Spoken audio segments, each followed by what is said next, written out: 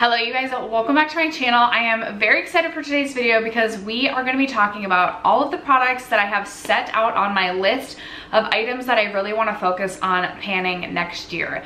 I have been doing a plan to pan list every single year since like 2020 or 2021, and I really look forward to filming this video every single year, so I'm very excited to share my focus products with you guys. I do plan to scale back a little bit on my project panning. I do believe I have a get ready with me talking about this, so I will leave that link down below in case you have questions about kind of why I'm thinking about scaling back. But I will absolutely still be doing a rolling project 10 pan and still the Deca panning project pan and likely the graveyard project pan, possibly the whole collection project pan. I have not solidified my plans yet. I do also want to let you guys know that I am pre-filming this. Obviously right now you're still seeing my like Halloween background. I am filming this before Halloween and I don't anticipate this video is going to go up until like end-ish of November, but I am trying to post every single day in the month of November and then possibly not be as like diligent about posting every single day in December. So that takes a lot of planning, a lot of pre-planning, and this is one of those videos that I've already picked out my products. I don't think these products are going to change. Perhaps I will use some of these products between now and the end of the year, but I'm not going to empty anything out. So this is one of the more, I'm going to say, easy videos to kind of pre-film 3-ish weeks in advance possibly. So I hope that's okay with you guys. If you're interested in the 25 products that I want to focus on in 2025, stay tuned. First, if you have yet to subscribe to my channel and you like project painting content, palette themed content, or just chit chatting about makeup, I'd love if you'd consider subscribing before moving on. And other than that, let's jump into the video.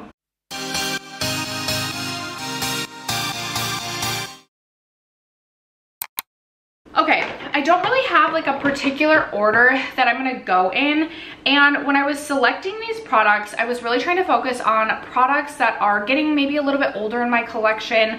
I tried to choose a variety of different type of products so I don't have like 15 lip products that I'm focused on, and I also wanted to make sure I was choosing products that even if some of these products aren't my favorite, I wouldn't be hate panning these products.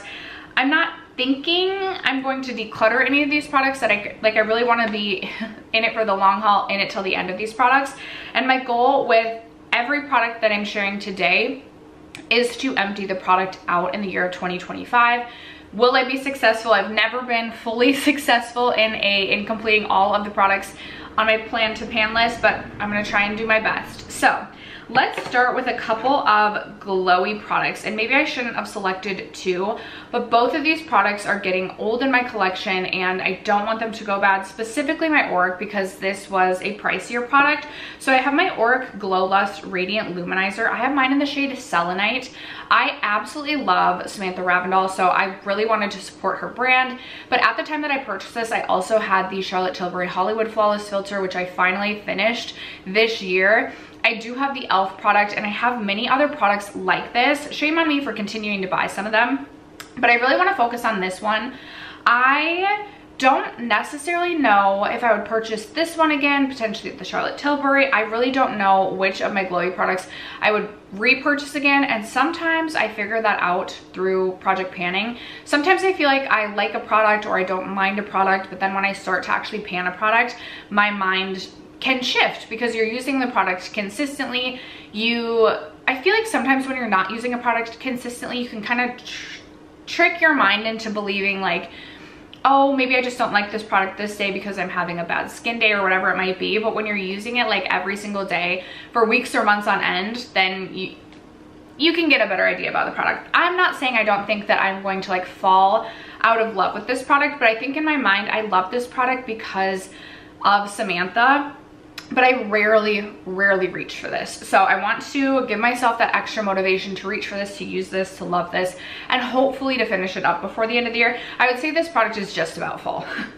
So then I have my Versed Mood Lighting Glow Drops. I purchased this because I wanted to see if it was a dupe for these other products, which are more expensive.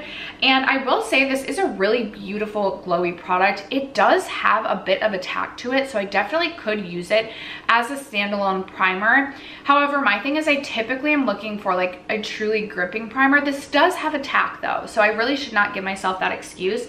It's a beautiful glow, but it is definitely more of like a golden glow, which sometimes I feel like can look not right on my skin, especially if I'm not going over top of this with foundation.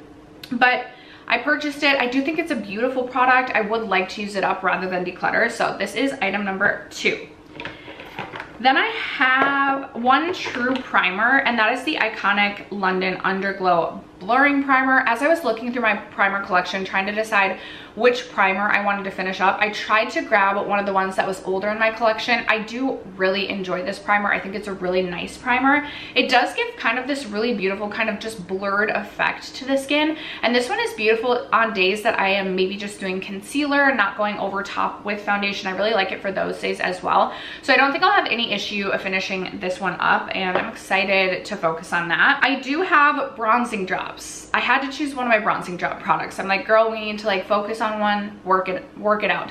So I have the Drunk Elephant Anti-Pollution Sunshine Drops that I decided to pull out. It was between this and the Say drops that I have that are kind of bronzy, but I would really like to finish these off and then transition back over to the Say, and then kind of decide between the two. This is, I believe, my second or third bottle of the Drunk Elephant De-Bronzy Drops. I think these are beautiful. I love to use this to match my body to my neck when I am self-tanned, which I have not been self-tanning lately, but we'll get back into it. Summer will eventually come back here in Minnesota. So this is another product that I'm including.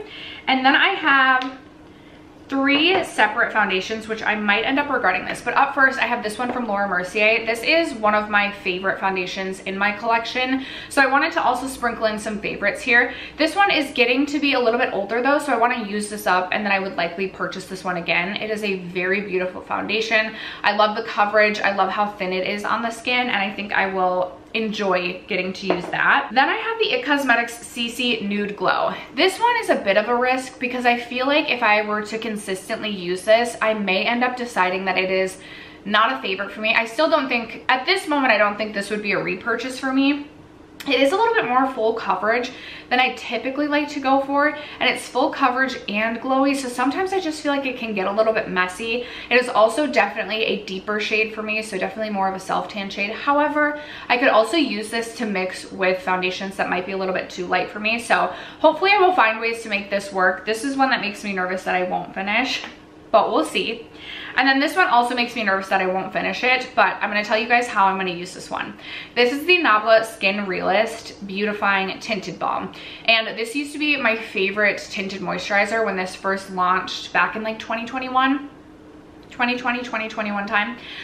I just do not love this on my skin anymore. However, I have been doing my makeup quite a bit where I'll just like play around with eyeshadow so that I can test eyeshadow, and I always like to take my pictures of like the looks that I create so that I can come back and do like a palette a day for 30 days or share my looks with you guys. But it feels weird when I just have eyeshadow on. But it does feel weird when I just have eyeshadow on, so sometimes I like to like obviously put on some makeup, but usually I'm just going to then wipe my face, like wash my face right off. So I'm gonna reserve this for those times that I just want to put makeup on, so I have like a full face of makeup to go with my eyeshadow, but I'm gonna be wiping it right off because I don't love this one. Okay, I think my current oldest concealer in my collection, with the exception of the Bare Minerals, which I'm currently working on and may or may not finish that one by the end of the year.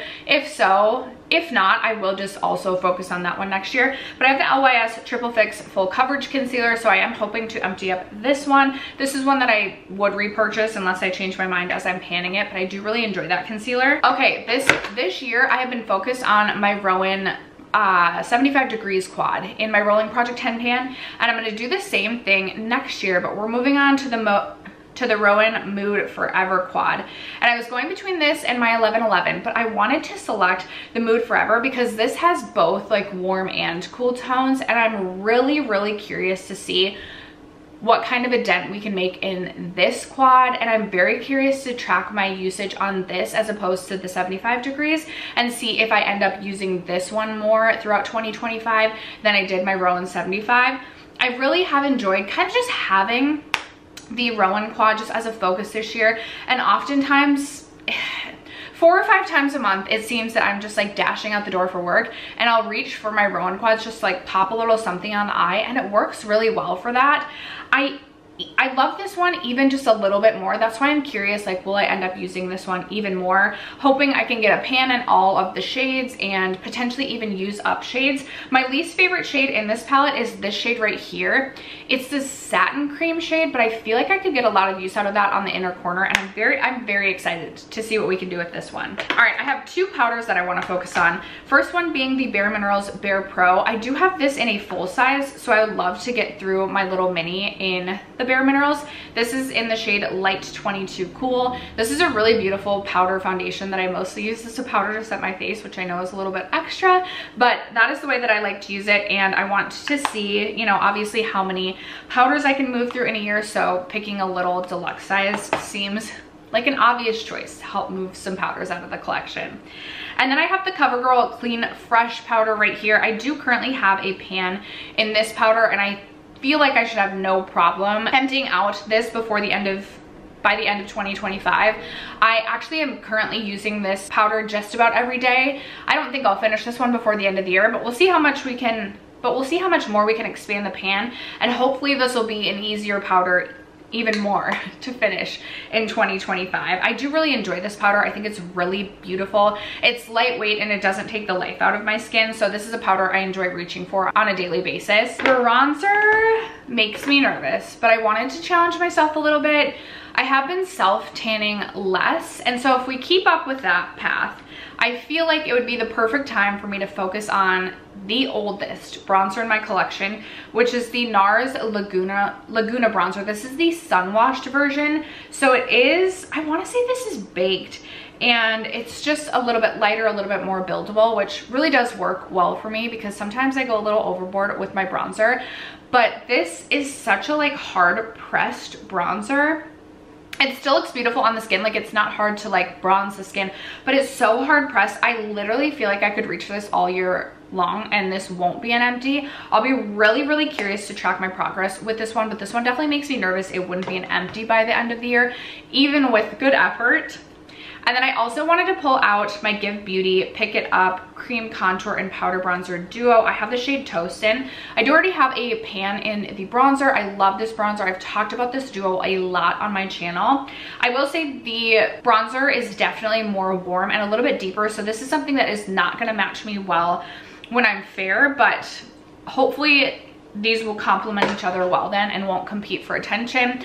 And then I do kind of struggle to reach for the cream contour just because I don't contour that frequently, but I feel like rolling this into a project will kind of give me some motivation to reach for this. And even if I don't finish up the cream contour by the end of the year, I would love to finish the powder bronzer and then at least have a pan in the cream contour. That would feel like a success to me. For blush, I want to empty out my Bite Beauty Daycation blush. Bite Beauty has not been a brand for quite some time now, and I did make a good dent in this year in other projects. I think this was in my whole collection project pan. I feel like it's getting harder and harder to squeeze out. It is a really beautiful glowy pink cream blush, and I would just love to have a blush empty. And I feel like this is like probably one of my best shots at having a blush empty because it is most used and it's a cream product. Actually, it's, yeah, creamy liquid. Anyway, I'm stopping there. Okay. This was something I wanted to finish this year and didn't. This is like the eyeliner that will not stop lining. This is the Ilia eyeliner in the shade Dusk. I believe this is, yeah, this is what I have in my waterline today. Really beautiful dark brown shade. Does a nice job of lasting in my waterline the majority of the day. How much do I have left? Like, I've had this for so long, you guys. This is how much I have left. Like, we still have a decent amount, and I swear it just keeps going. It just keeps going. I'm nervous about this one. I'm still nervous about finishing this up before the end of the year, even though I reach for this probably at least 4 to 5 times a week. I almost always just do a dark brown in the waterline, especially day to day. I'm still nervous about that one. Okay, when we were talking about bronzers, I forgot to mention, I'm also gonna focus on my Rare Beauty bronzing stick in the shade Happy Soul.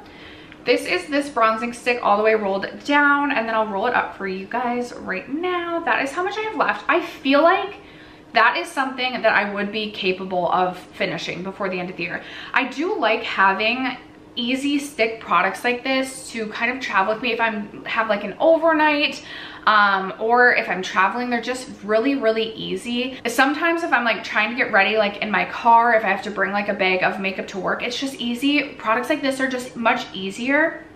And I feel like I made a decent dent in this year. I feel like I've made decent progress with this. I feel like I could potentially finish this one before the end of the year. And now I'm realizing I have a lot of bronzers that I want to focus on. So we might have selected too many bronzers, but another product is not this face palette as a whole, but I would love to finish up and complete this pan. This is the Bronzed Bondi Bronzer from Becca. This is the Après Ski Glow palette. My favorite highlighter of all time is also in this palette. This is Rose Quartz. I thought about also including Rose Quartz, but this pan is so large that I'm like, I don't think I could do that. And then I also thought, like, do I want to do a pan that face palette? And I just don't feel like I would have fun doing that. So I would love to finish this bronzer pan off. This is what I'm putting into this like planning list, this planning video. But I would also love if I could at least get a pan on Rose Quartz. That would be really exciting. And then I'll also mention another face palette that I'm rolling in specifically for one pan. And that is the kind of like, I'm gonna say lid setting shade. I feel like I thought about like choosing an eyeshadow lid setting shade or a couple to focus on, but then I was like, you know what, I could try and just empty out this whole pan from the Smashbox Cali Contour face palette, because I've raved about this face palette. It has been a favorite face palette in my collection, similar to this one from Becca, and I would just love if both of these face palettes could have an empty pan by the end of the year. I feel like that would feel so good. So that is going to be the goal with this. And then I do have just quite a few lip products. So I have one lip liner that I selected. It is the Vive lip liner in the shade Velvet Sands. I have already done a lot of work with this lip liner. I feel like this is about half of what it used to be. I worked on this in several projects, but I've definitely gotten more into lip liner this year. I still do not wear lip liner every single day, but I would like to focus on at least one lip liner before to finish in 2025. And I feel like this is the one that has the most progress. It's a really beautiful kind of neutral warm brown for every day, and I feel like I could finish this off. I have two Lawless Forget the Filler products. So I have this mini lip gloss, which is my last remaining Lawless mini lip gloss. I will say I personally prefer the full size. I don't love the doe foot on the minis. Like, I just feel like they do not disperse the product how I want. I actually am gonna put a little bit of this on right now. Yeah, there is definitely a different experience that you get with the full size Lawless, but I still love the lip gloss. So my goal is to finish this up. I should have no problem doing that. I've already finished multiple Lawless Forget the Fillers this year in a full size. It doesn't take a lot of effort to finish them. So I'm hoping to finish this one before the end of 2025. And then I also am going to include this Fenty Beauty Cream Lip Gloss. This is in the shade Candy Milk, the Gloss Bomb Cream. This is one of the older Fenty lip glosses in my collection. I feel like I've had this for a little bit now, and I just never get myself to reach for this. It's a really, really beautiful shade. I feel like this is a very wearable shade. I just typically reach for the actual Fenty Gloss Bomb. So we're gonna focus on the cream product this year, and I feel like I can easily finish this one up. I'm also gonna roll in a Kopari lip glossy. I still have some Kopari lip glossies lingering around my collection. I think I finished off like 5 or 6 of these at this point in time, and I still have another like 3 or 4 in my collection because I typically buy the 3-pack when I purchase these. I will say the Ole Henriksen Pout Preserve has replaced the Kopari lip glossy for me. I know there's a decent price difference, but for me, I just love the experience of the Ole Henriksen. But I'm not going to declutter my Kopari lip glossies. That would be wasteful. So I do want to use them up, and I am going with the clear because I feel like this would be a really easy one to focus on. It literally goes with everything, and I feel like I should have no problem finishing that up. Then I wanted to pick kind of like a liquid lipstick product. So I have the Rare Beauty lip cream, and this is in the shade Courage. This is a really beautiful, I have my like hand things on, so I'm sorry that I haven't really been swatching things, but I'll swatch this. This is a really beautiful kind of mid-toned, light to mid-toned pinky brown shade. And this is like a type of shade that I can really get into. It is a more comfortable formula than a true liquid lipstick, so I feel like I could get a lot of good use out of this day to day, even at work. And this is like just giving me motivation to reach for this, otherwise this just goes neglected. I think I will struggle to finish that. I truly do, just because I don't typically reach for anything other than a lip gloss. So we're gonna motivate myself to reach for something else. Then I have this Hourglass lip product. This is in the shade Slip. This is one of those like glossy lipsticks. Kind of want to add a little of this too. Kind of like the Tarte Maracuja. I actually thought about rolling in the Tarte Maracuja, but this one was staring right up at me. So I was like, I'll go with the Hourglass.